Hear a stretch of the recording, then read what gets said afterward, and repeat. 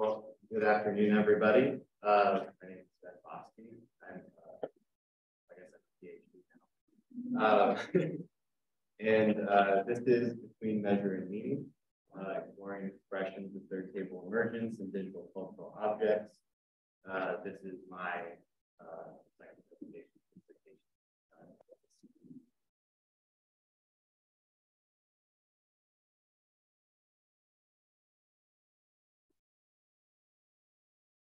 The point cloud medium in digital survey has been little explored in its overlap with philosophy and theory. Exploring this overlap between the point cloud and philosophy can affect our approach and consideration of such data in unforeseen ways. This research considers the point cloud medium in architectural and archaeological contexts through the lens of object-oriented ontology. Particularly, ideas surrounding Graham Harman's concept of the third table. For Harman, this is a table beyond its undermined parts and its overmined effects. A table that withholds its being from us but can be accessed indirectly. For me, this third table is beyond its measure and meaning. Point cloud is more than its accuracy and our practical relations to it. Harman's solution to this inaccessibility of the third table is theatricality, metaphor, or vicarious causation. This is the inner space of a new hybrid object where one object can hold elsewhere qualities for another object that would cause from access. I interpret Harman's approach as expressing something through a non-discursive aesthetic medium. This study explores elements from two survey techniques used to create point clouds, photogrammetry, and laser. These elements are the everyday throwaway debutage of the digital process, as well as erroneous outputs, misalignments, and noise. Beyond the found object and the undesired misfits of process, we can develop further aesthetic expressions of point clouds that exhibit the actuality of the living digital model.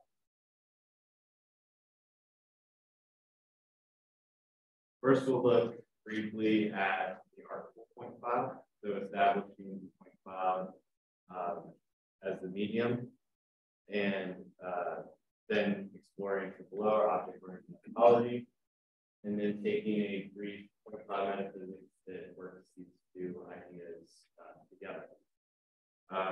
So in short, Saunders and Andrew Saunders and Chapman et al. With article point cloud, they established an aesthetic basis with the article point cloud, and O establishes an ontological basis. We then explore the point cloud aesthetically, guided by my interpretation of the third table and further concepts around O that I consider third table emergent experiences. Experiences where we do have access to the third table through vicarious causation, beauty experience, semblance, and through the action at a distance. And we'll discuss some of these concepts in the later slides. While we do get at the third table, like we can by O's definition, we cannot access the third table, or in other words, we cannot point to the third table. I argue through exploration that we could be so inspired by third table emergent experiences to create expressions that increase the likelihood of further third table emergent experiences for others. We explore the position by exploring the feeling of engaging digital cultural objects, creating expressions inspired by those experiences. These specific objects considered in this dissertation are point clouds, surface meshes, or surface models. Digital debutage, erroneous outputs, unintended outputs, and artful explorations derived from these prior considerations. So these visuals are my creation, my interpretation of Saunders' terminology that he develops as a specific terminology for the point cloud medium. I think this is an important contribution by Saunders to consider kind of the architectural representation norms in terms of how we look photographically or perspective with elevations and floor plans, and developing a set of terminology that is specific to the point cloud medium qualities. So these are diaphanous bodies that he comes up with, is this terminology anyway. The transparent visual character of the point cloud, where we can see the outside of the inside and the inside of the inside of the point cloud in the same perspective. projected view. In Verdita per Angelo, this is an angel's view. So it's a view that you can only get sort of in the 3D environment from a point cloud. You could also do a drone on the interior or some other sort of prosthesis or scaffolding to get a height position for these perspectives. In spheroidal cosmologies, Saunders presents an orthographically projected top view and exterior of the textured surface match of the church ceiling. So in this case, we've been looking at the sacristy of San Lorenzo in Florence. And here we're looking at a collection of churches in Baaske, Baaske, Philadelphia. And we'll discuss a number of these more later on. I reterm Saunders' term here for, while I like spheroidal cosmologies, I like changing it to a textured void, and that these are making, at least not in this case, this is an exterior shell, but these are all interior spaces made these kind of solid or semi-solid objects. Ben, are those your images? So you did those aren't. Andrew only focused on the literature. Right? So you extended that concept to your own research. Exactly. Yeah. And with fourth one, so these aren't exactly figure void interpretations, these are more solid voids. The figure void that Saunders comes up with is the solid 3D print of the space semi-translucent. And some of the expressions towards the end of this presentation kind of move back in that direction. And working with that tension between a semi-transparent solid void. Really. And I want to focus on, so there's many entries in this book. If you work with point clouds or laser scanning, I can't recommend it enough.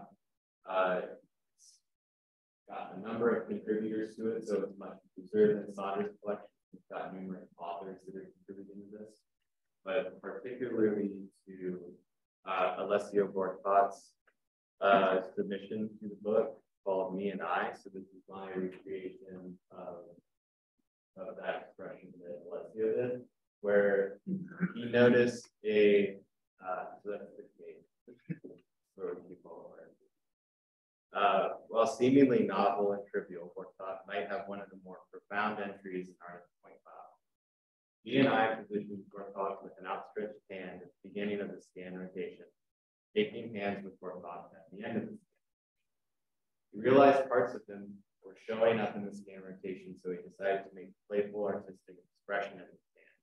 This is a representative of play between human and tool, the human scanner cyborg. The scanner was designed for some intended purpose. Bortot noticed a peculiarity of the instrument, and Bortot modified the relation to the tool to amplify that peculiarity. Bortot makes a further observation.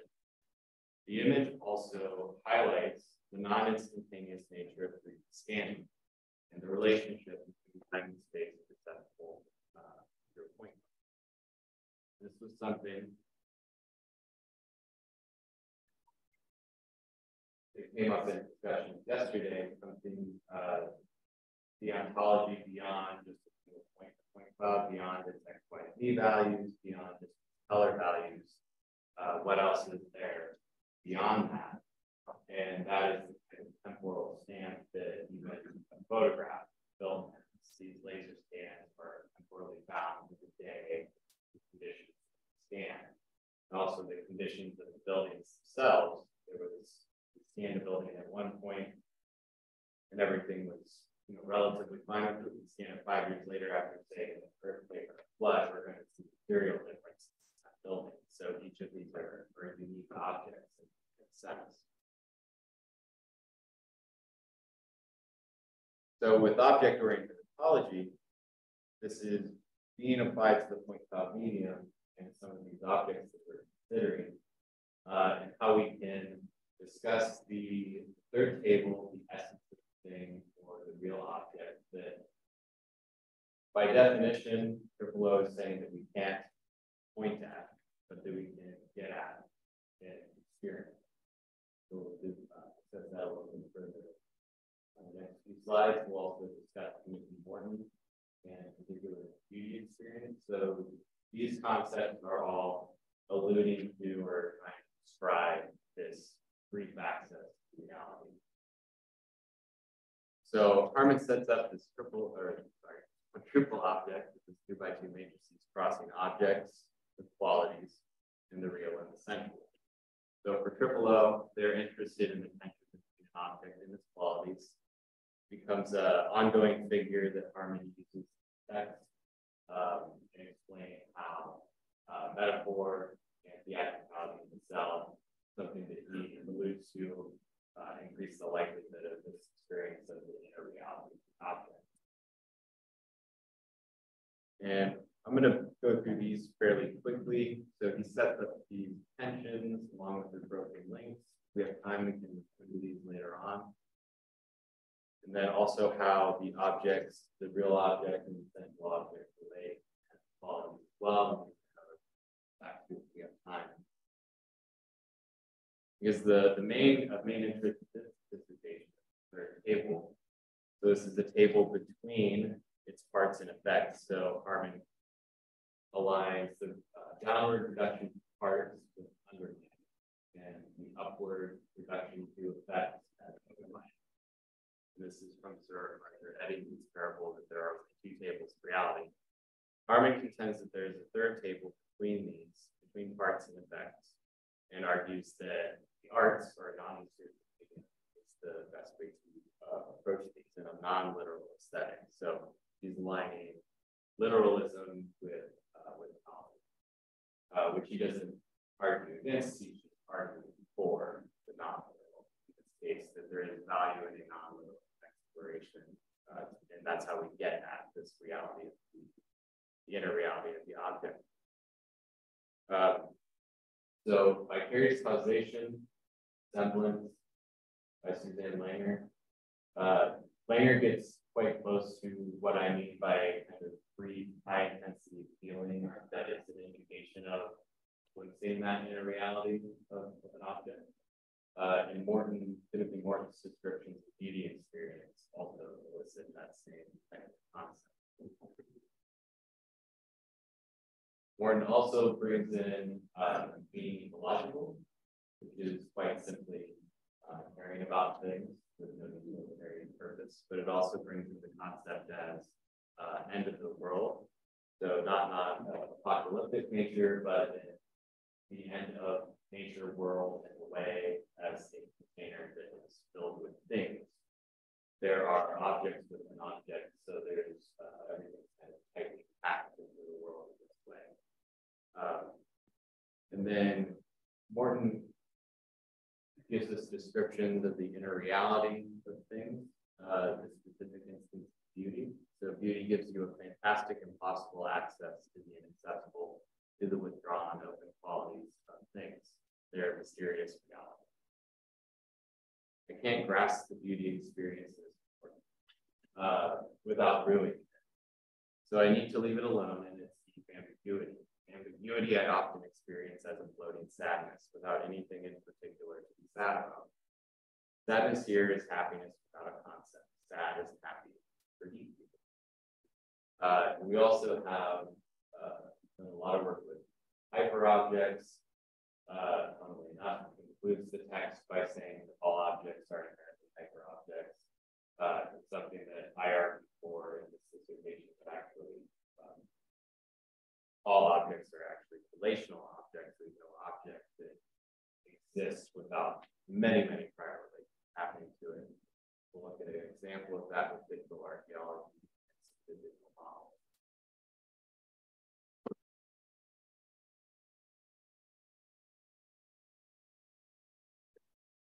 So here I'm going to read a brief point cloud metaphysics that is simultaneously trying to make an analogy to explain both O and the point cloud ontology.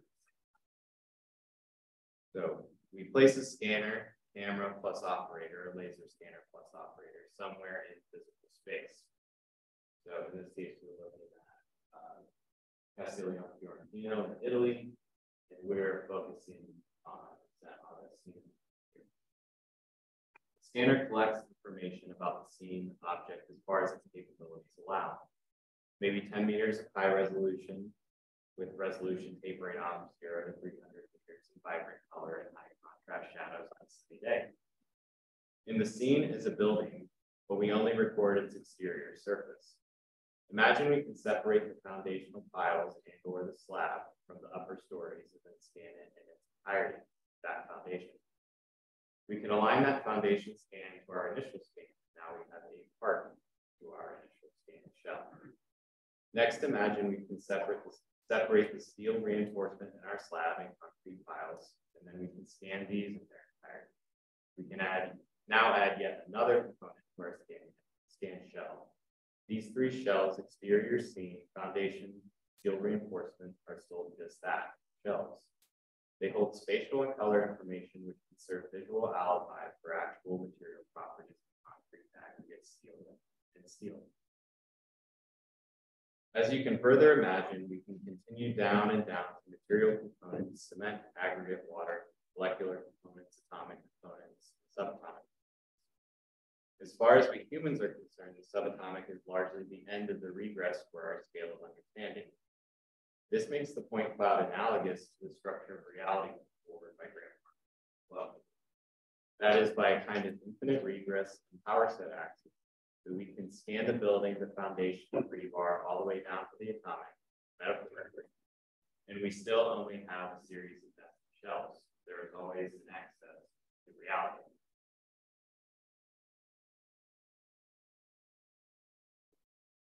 Next, I'm going to use that same type of inspiration from both the point cloud and triple O to make a distinction and also an asymmetry between the physical and the digital cultural object.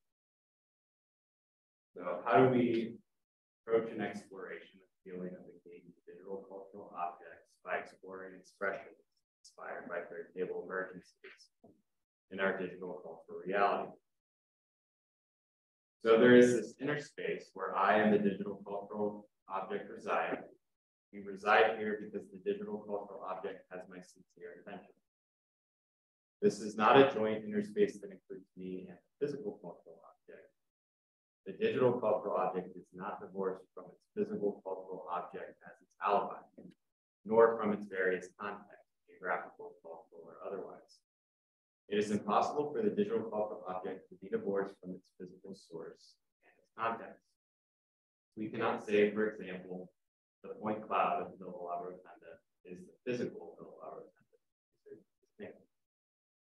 Meaning we also cannot say, while looking at the point cloud of Villa La Rotunda, that it is Villa La Rotunda without this kind of descriptor.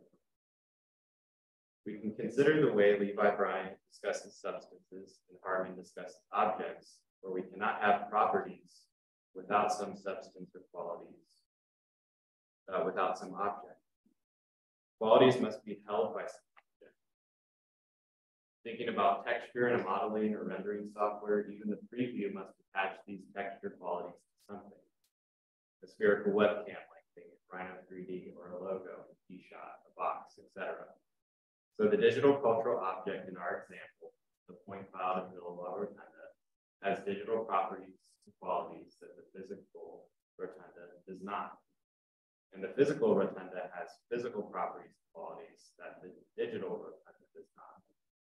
In this way, the two Villa La Rotundas are discrete or distinct from one another. However, we are still referring to both as different Villa La Rotundas. So despite their medial differences, physical versus digital media, there is still some shared Villa La Rotunda-ness in both the physical and digital manifestations, which would imply that neither is the essential Villa La Rotunda. So what is that essential rotunda? Certainly we could infer that some essence is more likely to reside in the physical rotunda, since despite their distinctness, the digital cannot emerge without the physical alibi. But is this actually true? Can the digital rotunda be created without some physical alibi? In a sense, yes, reconstructions can be done using drawings, images, videos, etc., but those are of the physical object. So the answer is yes, but there is still some root, some essence in the physical realm here. And to answer the question, what is the essential villa or rotunda, that pertains to the rotunda that we can get at indirect aesthetic experience, but not point at here in this dissertation. No one, including myself, can tell anyone or anything else what the essential villa or rotunda is. You must experience the essential villa or rotunda, and that has to be a direct aesthetic experience. That surprises you. You cannot prescribe this experience by telling someone they need to visit the physical villa or rotunda to experience its essence. So that might be a good start.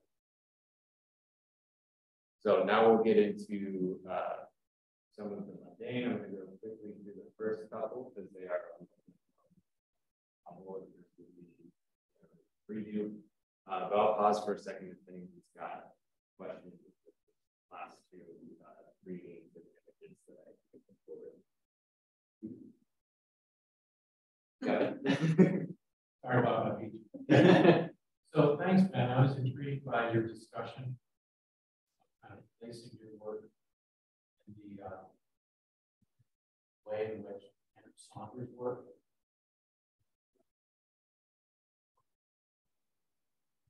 Explain it more and the top manner that he does. Congratulations on that. You get to the object ontology of the definition of Harmon. Is Harmon, or are you familiar with the allegory of the cave that each philosopher takes? Does that play a role in your dissertation? It's not something I've considered in the context of the dissertation so far. Triple O, I think, is combating that notion of the cave. That they would consider also the shadow cast as an object itself, not that it's just this kind of representation of reality, but that both are real in a sense, even if they're mediums for different. And that can kind of be analogous to the physical and digital kind of discussion of the country. And also a resistance to that. Part of the slaves who are captured in the cave, they're actually free, they don't want to leave because their reality is then shadows projected on the wall of the cave. The philosopher who does want to leave because he wants to go to different levels of reality.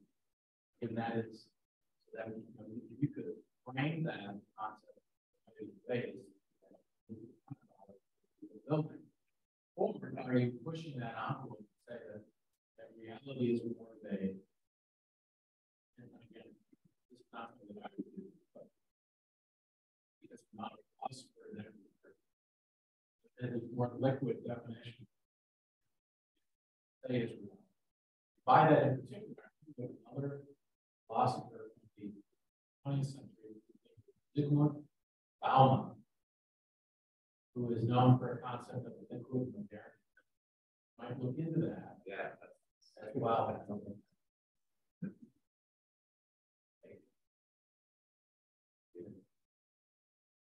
So I was thinking of a thought experiment. So imagine that the point cloud that you create in the Villa Rotunda is a more complete point cloud than what you had there, right? And imagine that you have all the tools of an immersive experience in that point cloud. And we can say it's textured, and so almost like being on the Star Trek holodeck, right?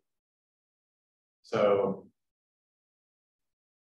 is the third table that one comes to in the experience in the holodeck of the Villa Rotunda the same as the third table that one would experience in the physical world?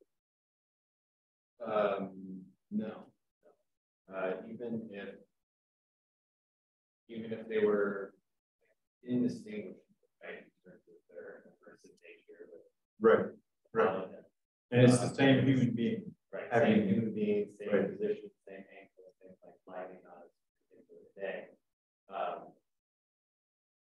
Because they'll need to leave the holodeck to go to the physical one, so those would be different experiential events. So that third table of emergence, that will kind of also depend on the person and their experience. If they would have, I would argue that not the group is different, but if the experience is similar enough to them in their memory, it might be interesting.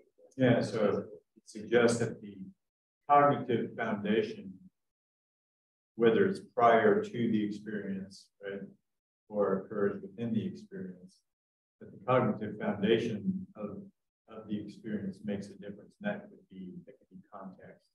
Knowledge that you're in a different context, right, changes the way that you would present yourself to the context itself, which would then alter the table. It would be interesting if that was unknown to the person being placed in that position. And at a time to go back and do that. Then if they have the same, that makes it harder to say. So yeah, we're sort of in the idea of the matrix, right? Yeah. Where that happens, and not realizing this is Hillary Putnam's idea that if you were a brain in a vat, would you know that you were a brain in a vat? Because they can keep you alive and it would have all these imaginations, and would you know that you were in a jar somewhere? So there's a whole philosophy on that. Right.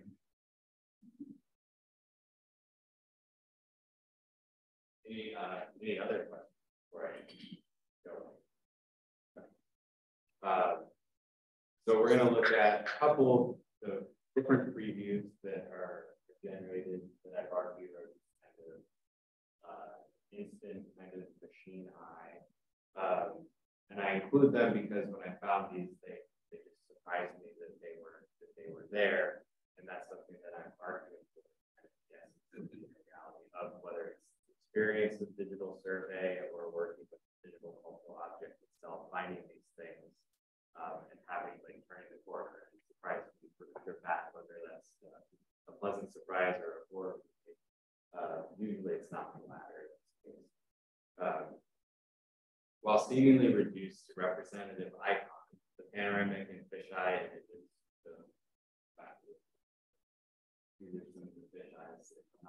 as just indicator thumbnails for Autodesk recap, and that's for each scan position. And then Veracity, we have for each representative scan location. These, in a sense, even though the panoramic is much higher resolution than the fisheye, in a sense, they amplify the human eye through machine eye. Machine eye created by humans, yes, but not something we would consider human. They're largely secondary and considered in themselves. And they surprise us when we find them, provoking us to take a moment to consider them, or at least they provoke me to take a moment to consider them. They may appear briefly as signifiers of the scan project at large or individual scan positions, which are hardly, if ever, considered the scan project they represent. So, in a way that we could scan and scan locations, working the paradoxical side. And that same effect is here. I think those are kind of novel, but they still fall into this kind of same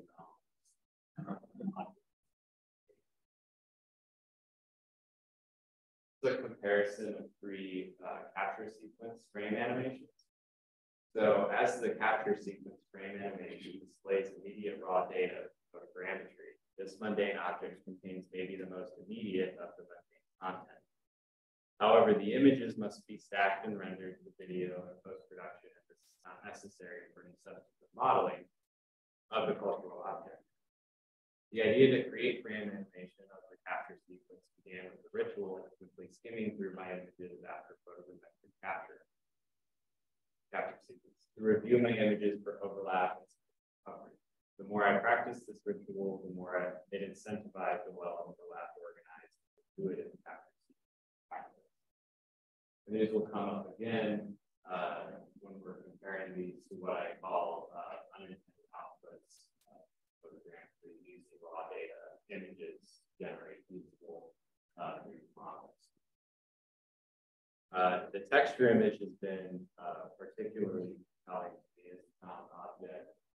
This is one of 3 outputs when exporting the final textured surface model, visual cultural object in this case.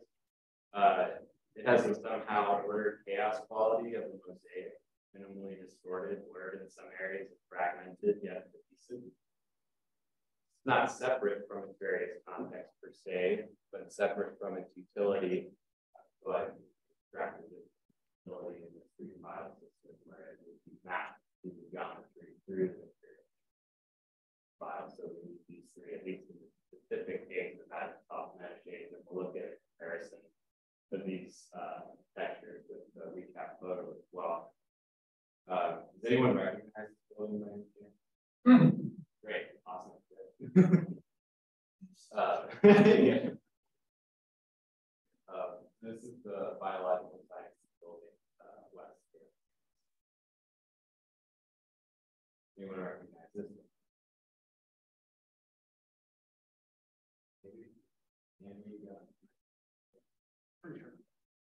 So this is the decorative element so small. And that kind of fragmented nature that I'm talking about, we could use different filters, image editing to kind of amplify the character of the texture. And then kind of see further how it's trying to organize these pieces of mapping. It's center and then getting smaller pieces to get further.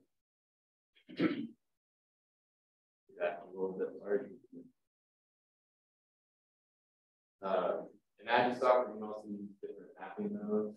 I will be including a comparison of the models because mapping mode does render the texture different on the model. So there are efficient ones in this sense to be efficient in terms of a one-to-one correspondence as opposed to one-to-one correspondence with the physical object. In this case, we're looking at a sculpture from the Colloquia Museum in the Netherlands, the Igloo Museum. This is the texture image export from that same model of the texture element skills. So I'll just recap. We'll keep all of these discrete, place them in rows, and we'll separate them out for images. So less efficient in terms of file structure, but maybe more efficient. So texture resolution. All of this. Yeah. Yeah. And is that the difference of the algorithm that each program uses? Yeah, it's something that came up too with the with Agisoft specifically. I was looking back in data from like 2016, 2017. At some point, they changed the generic mapping mode because the older generic mapping mode resembled something more like the adaptive orthophoto here, except we didn't get this orthophoto. It was more like these pieces still, but they were all vertically stacked. So you had something previously before, like what recap was using.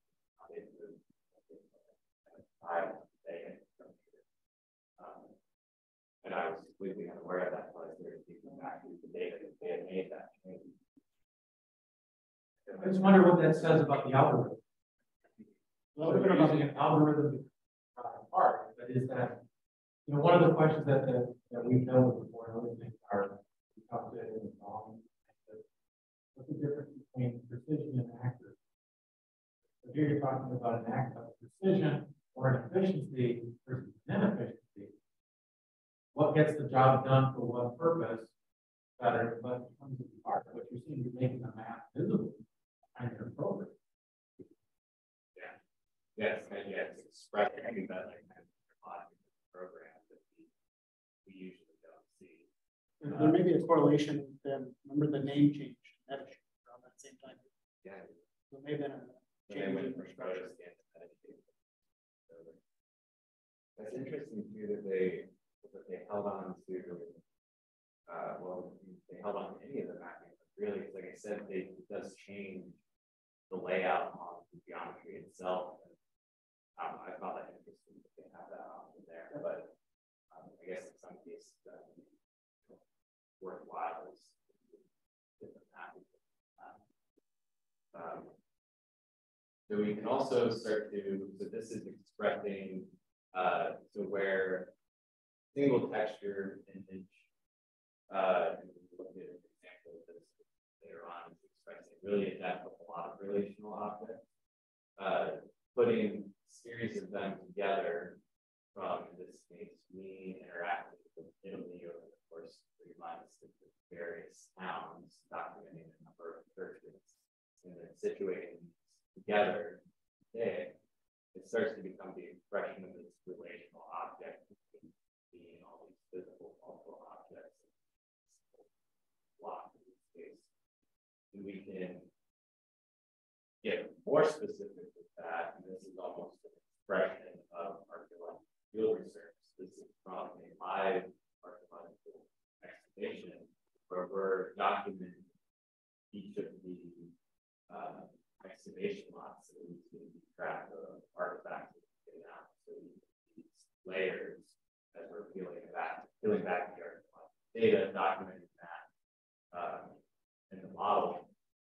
And then we have here, we wanted to get into the archival purpose later on, all the texture information from each of those subsequent layers. And then this entire mosaic of, in this case, the information structure one or a Maya structure or cluster.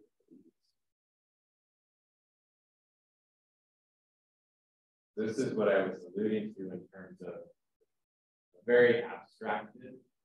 We can take one of these and extrapolate more, particularly if there's someone that sees the structure and has more knowledge of the history and the archaeology and architectural sequence of the site or structure, that we can have much more reclamation and construction interactions. We don't have to go straight from creation of a cultural object, which this is human interacting with raw material, and oversimplified into that case and get into everything else here. To create something like that shrine, reclaimed by the introduction of non-human and of course, then reintroducing, we have different points, cyborg 1, 2, and 3.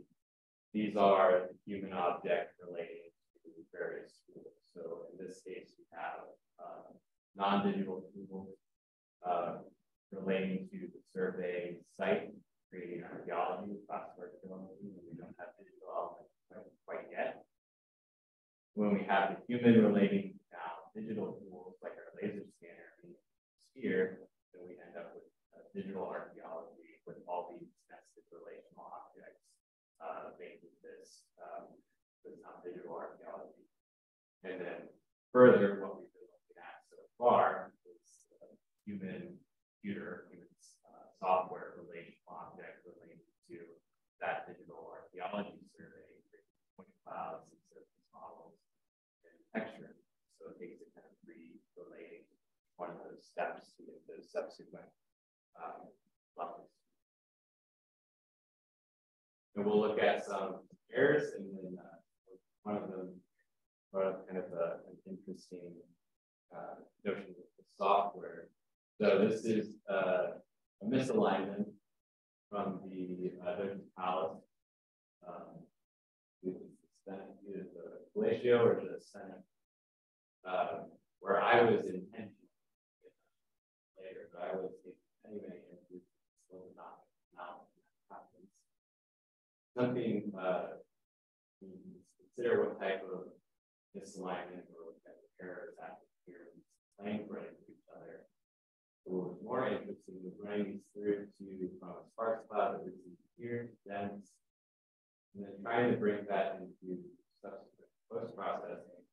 So going from Agisoft or photogrammetry and bringing it into scene for image export, that the software is deciding we're not going to allow you to do this data like that in here. And it's done that for a number of models, as well as trying to get into a lot of the street maps. So somewhere along the way, it's either there's something in the software that wasn't intended that's making this happen, or that was something that was programmed in that it's picking up from that input E57 or PPS point cloud file and saying, absolutely not, this is wrong, we're not going to allow you to do this data, at least not in our software.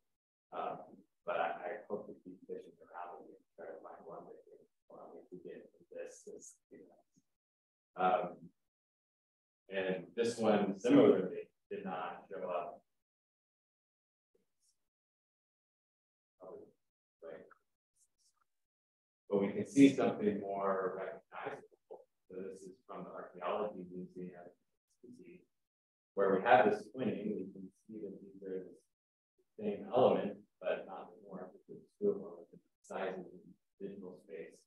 But still, the post-processing software is like, that straight line. We also have relational objects in terms of air within the object within the instrument itself. So this isn't necessarily an error of laser interacting with material, but something within the machine itself because don't see it come up on a number of projects. And hopefully we just get it away. But I think it's quite interesting. It's something that there's an inner reality to the standard that we don't understand why it's doing that exactly. Yeah. We also have plenty of noise with reflection and diffraction. The mirror is a particularly interesting one to me where we get the duplicate. So we get nothing here. Okay, kind of have like an open surface while it's here. With our shadowy house on the ground. But we get a duplicate of this wall through the wall on the other side and nothing where the actual here it is. This can be resolved in the same way that we resolve issues, which I didn't do here with this the Deep Research Center. So this is a little bit of reflection and refraction for these floor ceiling glazing. There's certain films that we can apply to these that are removable, that we can reduce this type of error. Also have people suggest that if you have a building with a lot of glazing and they have dirty windows, don't clean them and then keep the glazing from going through. And then unintended. So if you remember, and I'll skip to the comparison, the one on the left should be considerably more jarring. Given too that my orientation is changing, something that with the models that we saw come out, we don't need to maintain the same orientation. Software used to school you for things like that, or like focal lengths, but things adjusted where it will allow you to process things. This is looking at all three of those undependent. And the frame is jumping all over the place. These were done with only 20 images or so. There's also been work done with archival images that I would argue are undependent or archival images, photo modeling that will give you outcome. The model is particularly useful for construction that no longer exists. So look at a couple more exploration expression. This is what I was talking about earlier, getting back to that tension between a semi-transparent and solid. And it emerges more of the top view and kind of does get downplayed a little bit in 3D. So this is using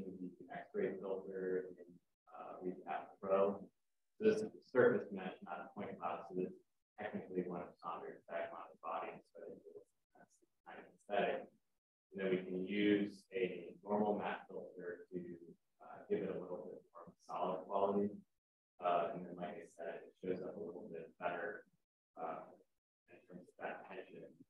Top views, the exact Renzo, and then out of here. We can also go to these different settings, so we're expressing the experience of, us as surveyors and operators that are working with this data after the fact, and trying to figure out, what light sighting, ping, and highlighting, whether we want to use elevation, intensity, normal, like scan elevation filters for this with color modes, and then we can lay these all out in this expression, and that gives us a sense for all the kind of potentiality that's embedded within all the objects. It's not just the last one that we see in presentation, conference presentation. There's all these potentials, and you can do things like this. You can layer them all together in a single thing. You kind of animate and liven that expression of the experience with these objects.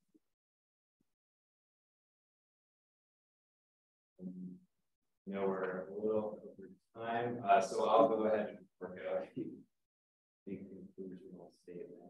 And if there's any questions, you can go back to any of the slides that we've gone through so far. But thank you.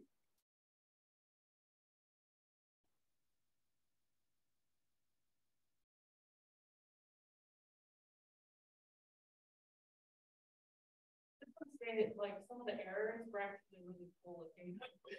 Yeah. Yeah, I need to, I was able to document those, but usually we're just fighting with the stuff to get it down not correct so much that it's really great to have a catalog of these and like part of the point cloud. You have like the error of the point cloud that says, copy table of the collection falls error. Great. So tell us a little bit about the effort in terms of cleaning the point cloud to get to the condition that you have here. Because everybody sees the finished product sort of looking like looking at an Ansel Adams. Okay, he set up there, he took a picture, and that's like this, right? Yeah. So you can get some of that with the collection of the raw data when we're considering the frame animations. So there's a lot of rigor that you see just with that and how much overlap there is. And then if you can imagine what position you would have to put yourself in a place where other people do, like I don't just have free roam or rotunda, like there's other people that are just joining themselves and I'm over here taking photos in the rotunda. So there's a lot in that, but then we also look at stuff like these.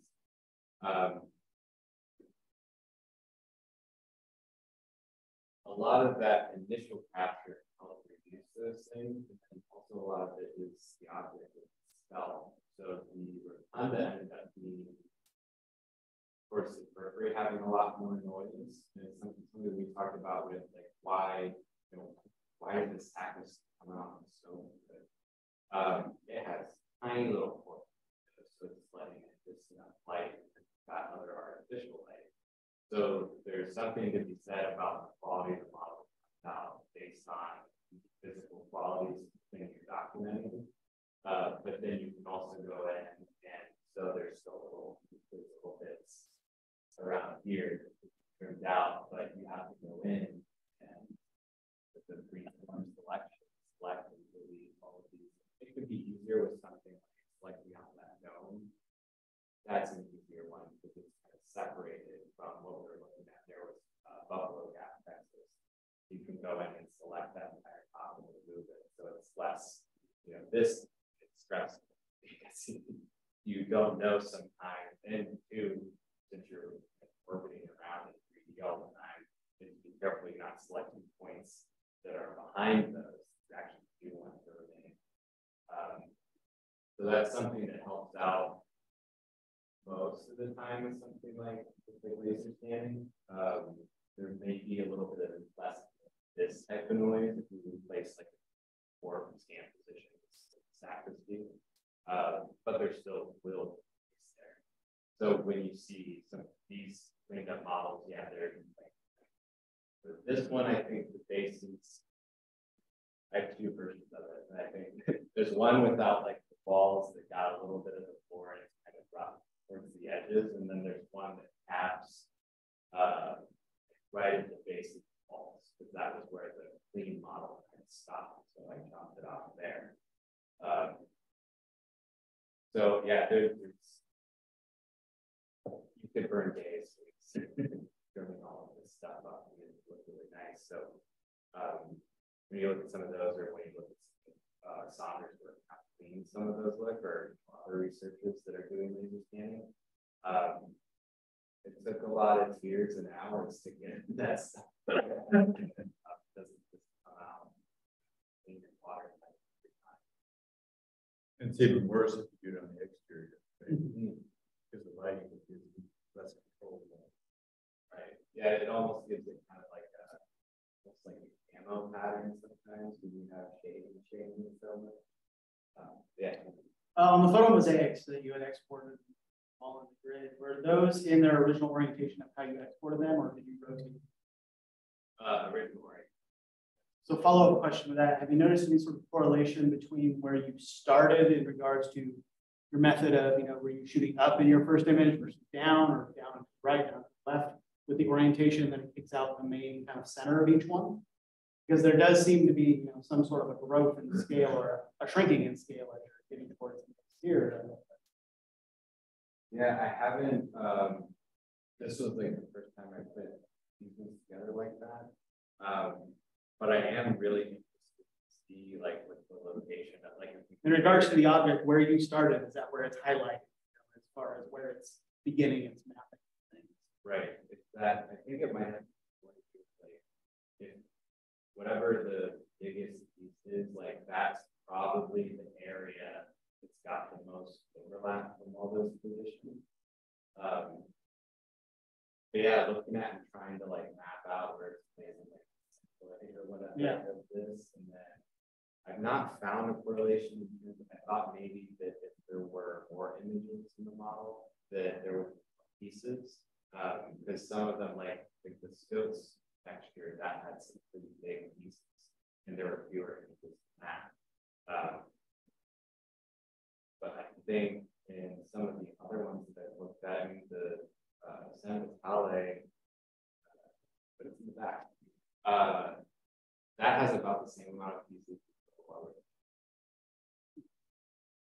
compared to the sacristy. So the sacristy in San Vitale has about the same amount, like 120. In the sacristy, if you look at it back there, those are huge pieces, all the way to the edge. And finally, at the edge, you get some little ones, but there's almost San Vitale is almost an intermediary with the amount of pieces at sacristy. The rotunda, that's what I'm finding the same way. Just those 100. So there were lots of things. Yeah, I think like consider see if there's there. But also QR codes, building QR codes. Yeah. Well, I guess I'd follow up on that idea that Andrew made, because I admired your mosaics. You had one that was a series of mosaics that created different cities that we visited in Italy, right? That's kind of interesting because it reminds me of kind of polychrome marble investments that you might find in ancient Roman buildings or Christian basilica, or even a building like the Hagia Sophia. In fact, each of those colored stones come from parts of one part. So there's a deliberate intention building of the same. This is your photo album. Your travels in Italy, right? Yeah. But Andrew's point about can you manipulate those by where you start with the building and the process. And so we think of point cloud and 3D laser scanning.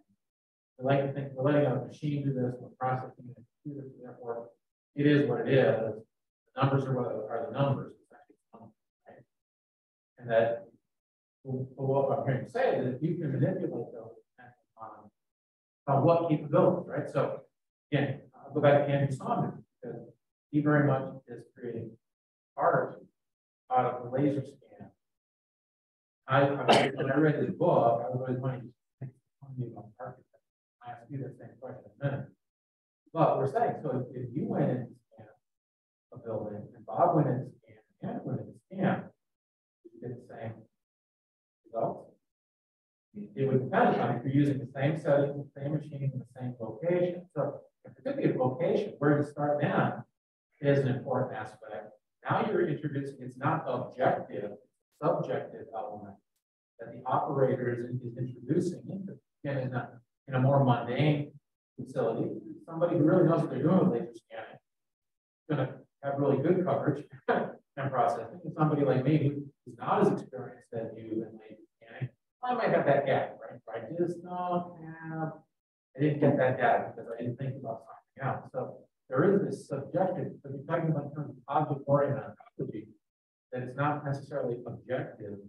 It's the object-oriented ontology of the subjective operator, which I kind of like is blowing my mind. Now let's get back to that question. What does it mean? Because again, I think if you demonstrate, you can create philosophically and technically all these layers of numbers, and you can describe the different kinds of voids, textures, cytology, and build how those are done.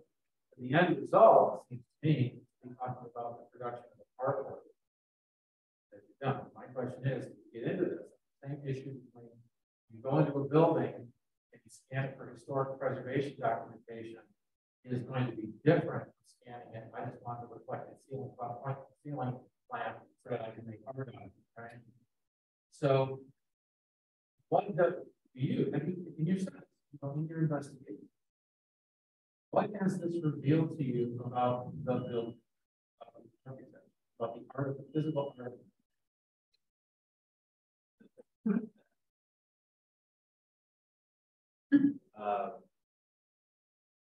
So I think the first part of it, with looking at the errors, throwaway objects, I think paying attention, particularly to the errors, I think helped me in terms of like my approach later on, and then also with the expression of frame animations, starting to recognize that changed how I was relating to buildings and kind of amplify my approach in terms of making sure that I would get everything, particularly if these are projects that we want the whole building.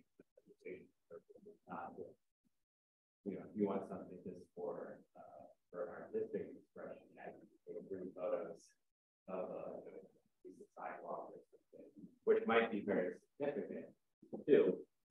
We don't know yet.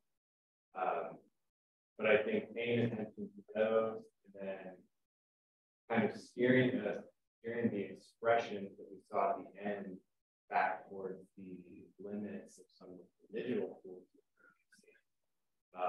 got me to dig into the software more and fish out those capabilities. And then, yeah, if I want to make kind of a Andy Warhol like seriality kind of expression of those, or kind of like that sort of thing, I think those express that experience more, and then it starts to maybe point myself and others in the direction of maybe not just fishing around that software, but other software that we express, both in terms of artistic expression, but also how we want to represent buildings, their heritage value. What's the best way to do that? And knowing what all the tools having the capability to do that, I think it's important. And I think expression is the way to show those capabilities too. Not just, I could have just drawn a matrix with all the terms or whatever, but I think showing it through a couple cultural objects like actually gives us. Yeah. I don't know if that fully answers your question. Oh, and Ben, I gotta tell you that every undergraduate thinks that they're in college because they're going to learn. At the end of your 4 years, you have a degree, I'm done for life. That's just your learner's go out there, you get your master's degree, you get your PhD. And I don't have, I hate to break it to you, but I'm sure you know this by now. PhD is just an advanced driver's license. Right? You still gotta go out there. And all you're saying, you know how to do it.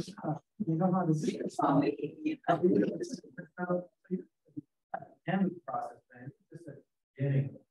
When you walk across the stage, I don't know if they do this at Texas A&M, but at many universities, the standard handshake is welcome to the community of scholars. You're just introduced to yourself.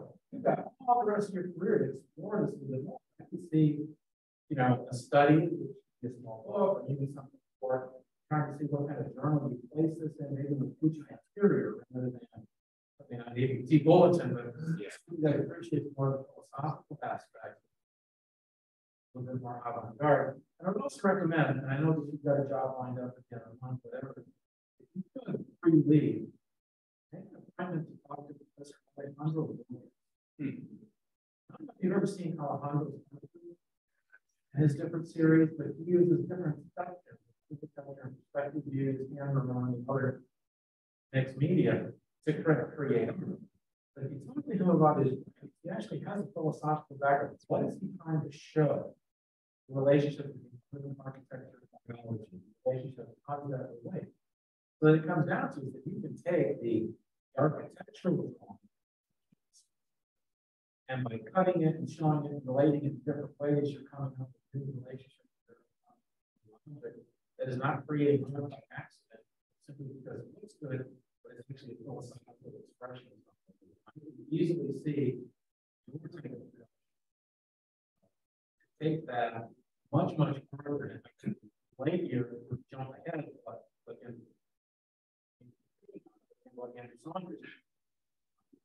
So, taking that, what does it mean that will stop? That you're on the verge, that's the next thing you do. Yeah, I think I'm aware of his work. I think I've said hello to him maybe once or twice, but yeah, that would be great to talk to him and see, like, even if it's not, I would be interested in the direct relations with the philosophies that he's considering, but also just more generally when he's thinking in terms of philosophies, like what's that kind of like subconscious thread in philosophy that he's reading that's not direct connection, but is and actually showing some of the stuff that's what presentation explain it to him and see what his reaction. Yeah, right. Because I see that, I think that kind of work kind of parallel to what you're doing.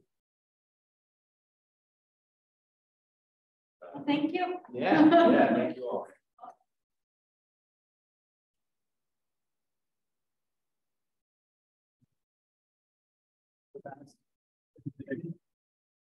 Warden, people are